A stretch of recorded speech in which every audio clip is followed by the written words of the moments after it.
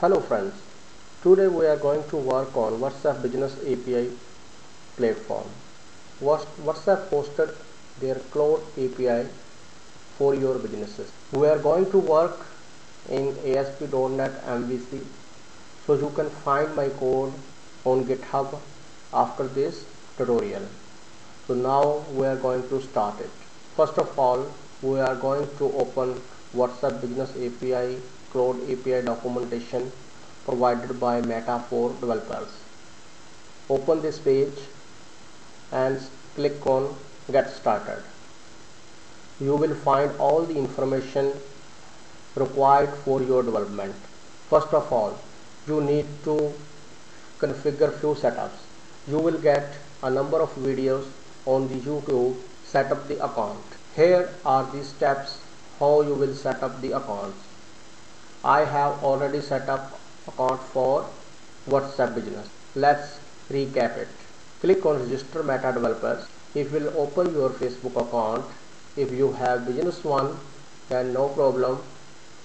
If no, then Facebook will create a business account for you. Click on Create Apps. Here you have to click on Business, then Next.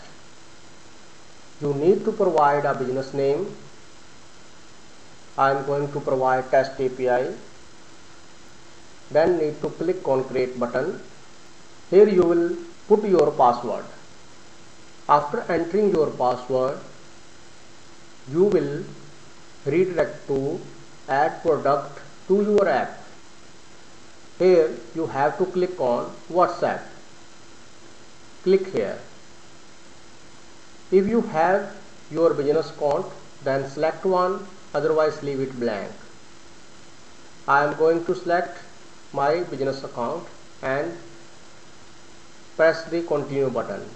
After setting up everything, you will get your access token.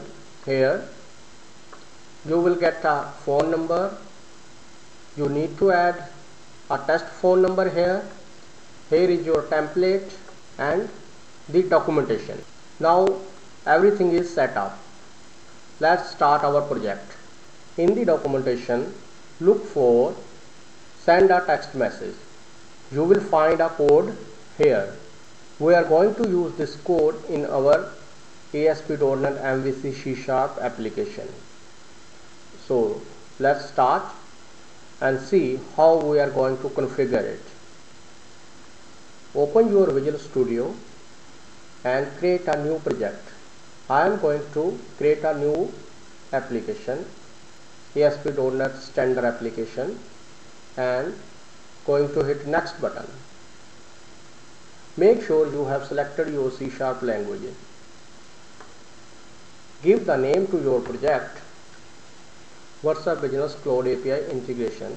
You may give any other name which you would like. Click Create. Select the MVC template. I don't want to make HTTP request. Click Create. In a few minutes you will see ASP.NET project here. Now you can see that your MVC project has been loaded in your Solution Explorer. Go to the project, add an folder, name as code. Click on the code, add a new class, name as WhatsApp. Make this class static. Now we are going to hit WhatsApp Business Cloud API. So I am going to add NuGet. Click on Browse, search for REST Sharp. Click on this and install. Go to your class and add a static message to send messages. Now here we are going to code for WhatsApp API.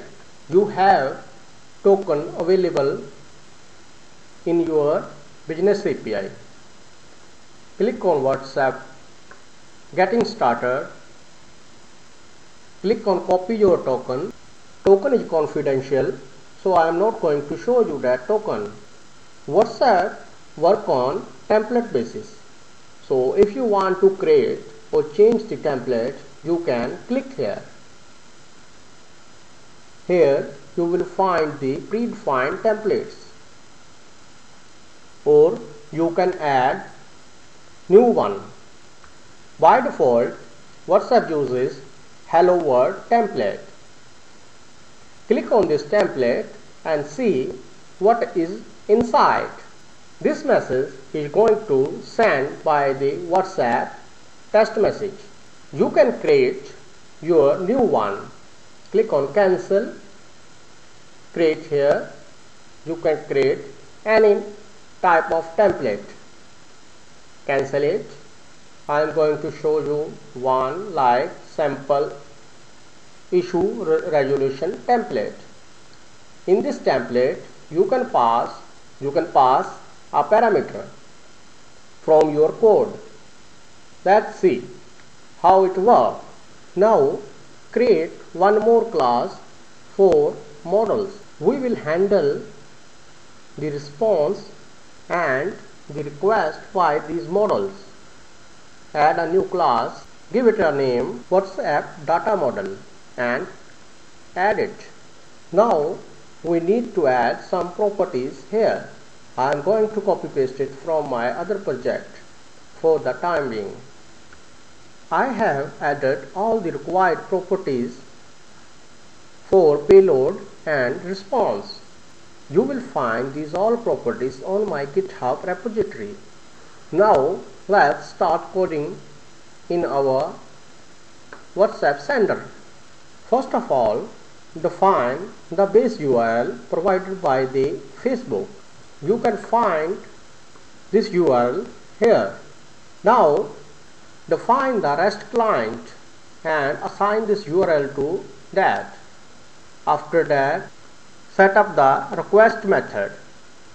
Now request method is post and name of method is messages.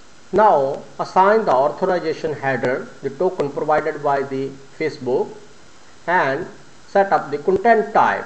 Initialize the language class model that we have designed previously and assign the language in which you have created your template. After that, we need to pass some parameters that template required. Pass those parameters to the template and go ahead.